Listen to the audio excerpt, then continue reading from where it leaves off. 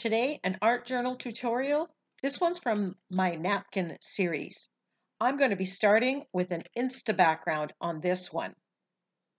Hi, I'm Creative Katie Karen Burchill. Welcome to my channel. Let's get started. So here is a gorgeous gel print. This was used with a shelf liner, a sink liner, and it started off this process because I was thinking waters. So I went to my napkin folder and I'll put an iCard to show you how I organize that. And I pull out this napkin with these ships, and yes, I lucked out. I already had some of these pieces cut out because I was auditioning them on a previous page. So I'm going to glue the Insta background down. Now I could rip it up and have bits and pieces, but I'm just want to get on with creating. So I am just putting a good coat of fluid matte medium down, and then I'm brayering to flatten this, but I have lots of wrinkles and lots of additional texture on this background. So my background is pretty much started and I love it. And my intention at this time was to pretty much keep it as it was. We'll see how that works. Checking the corners, making sure that everything is perfectly adhered, and then I'm setting that aside to dry. It does take a little bit of time. So I'm going to my napkin. Now I had a couple of the ships were, but the lighthouse with the seagulls still had a lot of bits and bobs around it. So I'm using my liner brush and I'm water cutting the excess off and then just playing with the composition. I am going to use the napkins and some stencils to build my own focal image. I was going to use that, but the scale was all wrong. I have a sentiment pack called Ocean Commotion, and you can purchase that at NinnysNapkins. You can go there and check out what's in there. And there were several quotes that would go with the ships and the ocean theme that I've got going on. So I cut them out and I'm auditioning them. Haven't made the final decision at this point. I'm gluing down the lighthouse in the corner, and I deliberately put it up because I plan on stenciling that starfish in the corner. Now, I noticed when I glued down the lighthouse that some of the lines from the background, the Insta background, are showing through. So I'm just going to white them out because they would definitely show a lot on the ship. So I'm just using a makeup sponge and doing that, and then I'm gluing it down. I fold it up, glue the top, and then glue the bottom. And again, I'm using my fluid matte medium. Still playing around about where I might want to put my sentiment and making a decision. Now that ship, I reversed it. And since I didn't have a reverse, I just used the back of the napkin and it still shines through. Now I'm using a collection of paints, unbleached titanium, a Naples yellow, and I'm just with a very painterly effect and white gesso, just adding some color to the focal images just to make them pop a little bit more. And you can see the difference from the one that I've done and the one that I haven't done yet. I'm not trying to recreate exactly what was there.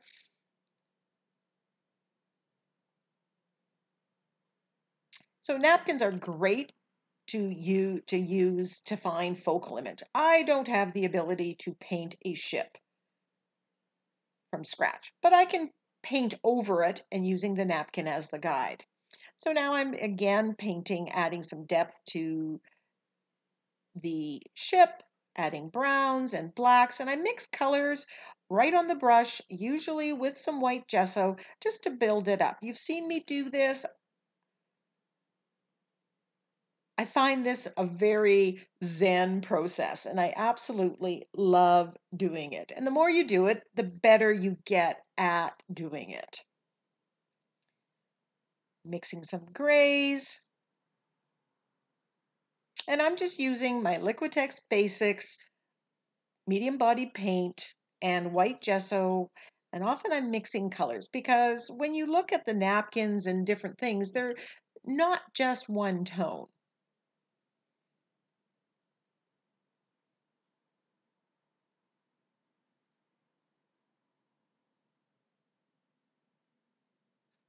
Adding some red, an orangey red to the lighthouse to make it stand out.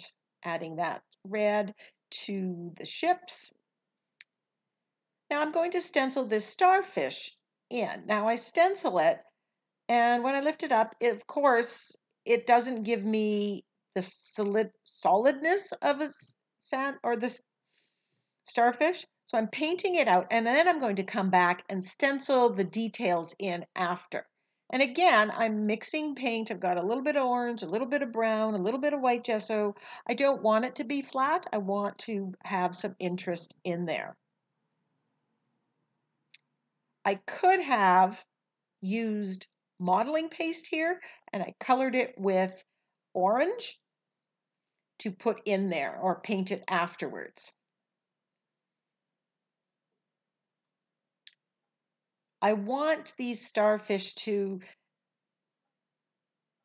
hold down the page. It just seemed a little bit light, and I needed some darker color. It just grounded it somehow. At least that was my thinking at this point.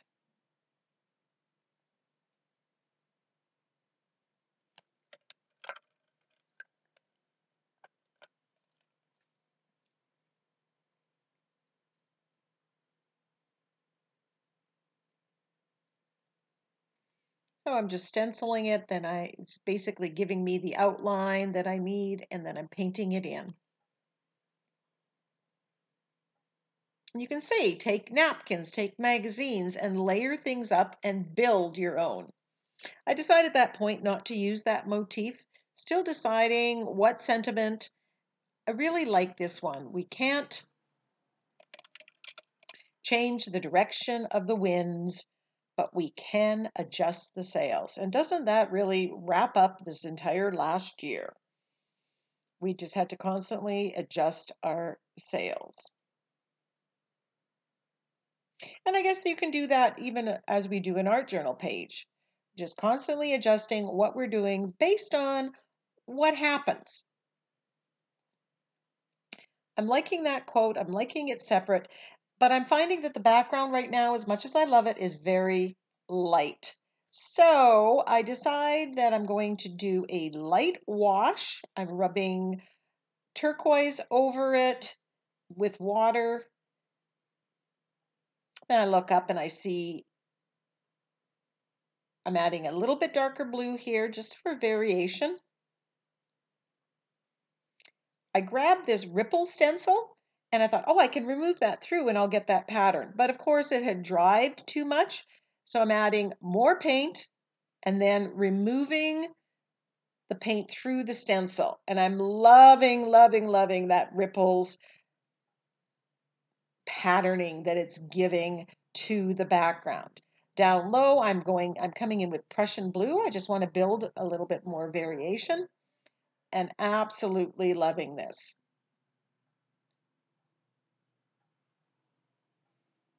It really resembles water to me when it's sparkling kind of in the sunlight.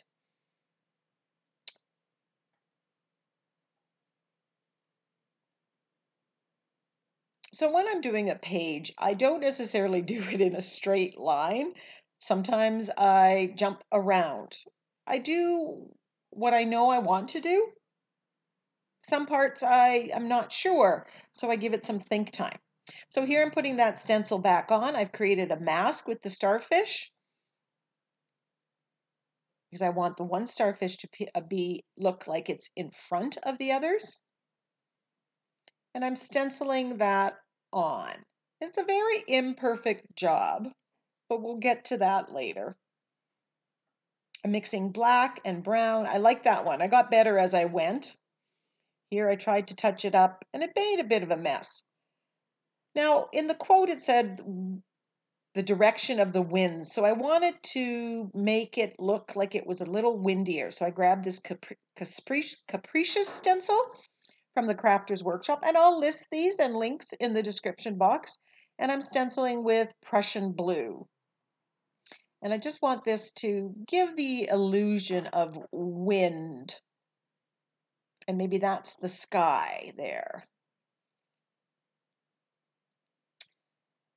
Not sure.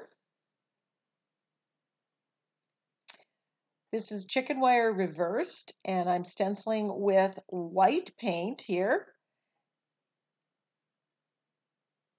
And I'm loving this look. I just so am happy with the decisions that I made.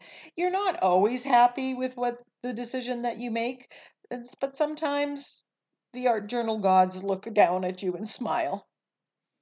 I just like the variation. We have the same but different on the top and the bottom. And if you go back and compare it to where this picture was just with the Insta background, I hope you agree with me that this is an improvement over that. Some would mourn the loss of an Insta background because it was beautiful. I could have taken a picture of it. I could have scanned it and saved it.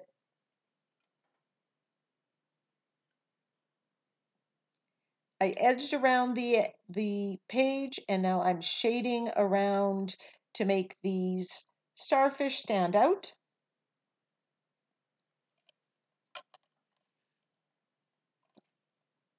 And I'm using black paint. I really love that lighthouse with those starfish.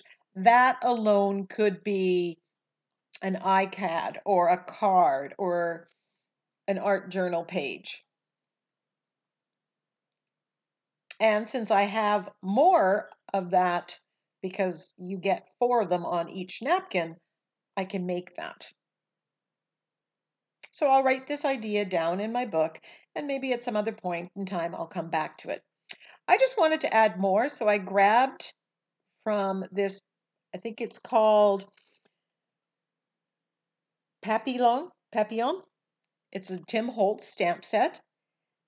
I stamped the words, and now I'm coming in with the butterfly, which seems odd, but it's talk about winds of change, and butterflies are all about transformation, and I just thought symbolically it went together. And I really like the butterfly in the background.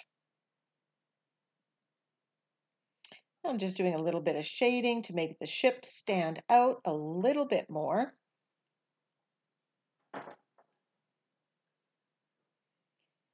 And now I'm adding back some of that lines from the, is it rigging? Is it called rigging on the ropes that are on the ship? I'm just adding it in, and I just want it to look sketchy, so I'm using my charcoal pencil. And I'm looking at one of the portions of the napkin to see where the lines were, but nobody's going to know if you're 100% correct or not.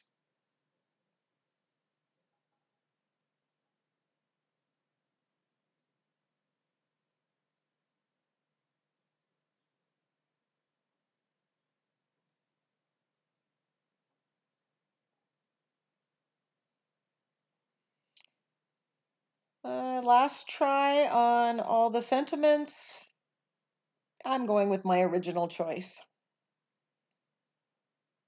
But I am deciding to cut it up a little bit more. And I'm putting, we can't change the direction of the wind's butt going down the middle.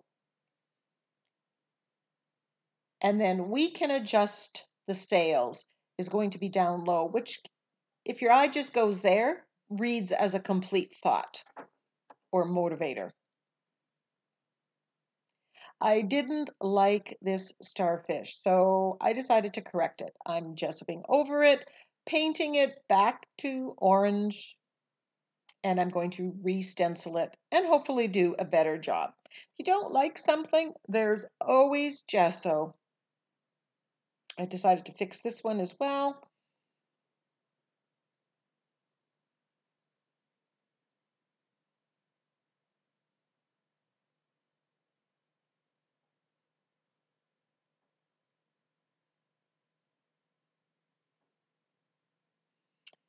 using the mask, and I'm just going to line this starfish up and fingers crossed do a better job of stenciling.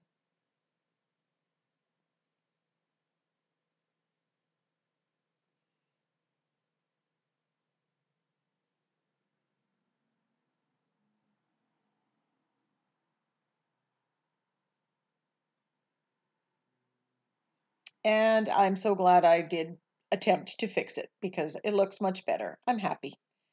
Add a little more shading back in with my General's charcoal pencil. I'm using the heat tool to heat up the tape to remove it so it doesn't take off the paper. Using my Secura Glaze Black to outline the sentiment just to make it stand out a little bit more.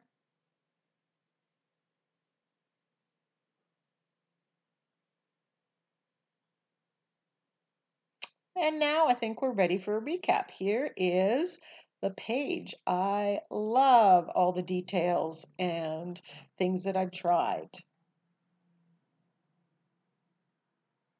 So we started with an Insta background. It was a gel print that I collaged the whole thing down, and that gave me the theme and pointed me in the direction. I selected a napkin that went in the ocean theme with the ships, and I cut out the elements using my liner brush.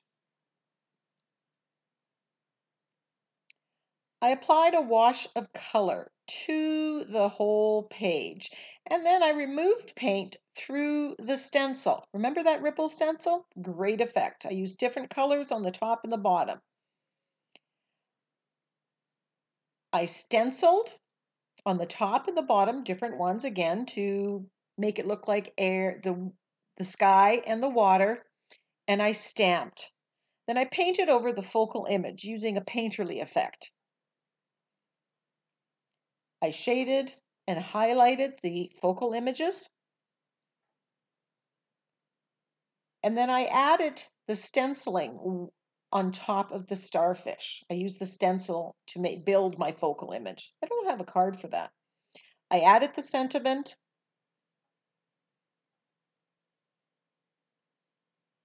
and I edged the page.